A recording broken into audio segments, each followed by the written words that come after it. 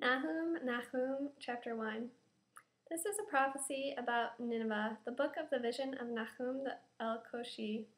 Adonai is a jealous and vengeful God. Adonai avenges, he knows how to be angry. Adonai takes vengeance on his foes and stores up wrath for his enemies.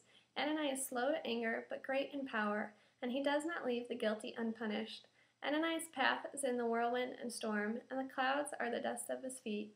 He rebukes the sea and leaves it dry. He dries up all the rivers. Bashan and the Carmel languish. The flower of the Lebanon withers. The mountains quake before him, and the hills dissolve.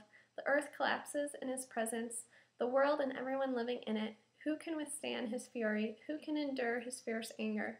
His wrath is poured out like fire. The rocks broken to pieces before him. Adonai is good, a stronghold in time of trouble. He takes care of those who take refuge in him. But with an overwhelming flood, he will make an end of Nineveh's place, and darkness will pursue his enemies. What are you planning against Adonai? He is making an end of it. Trouble will not arise a second time, for like men drunk with liquor, they will be burned up like tangled thorns, like straw completely dry. Out of you, Nineveh, he came, one who plots evil against Adonai, who counsels wickedness. Here is what Adonai says. Though they may be many and strong, they will be cut down. They will pass, and though I have made you suffer, I will make you suffer no more.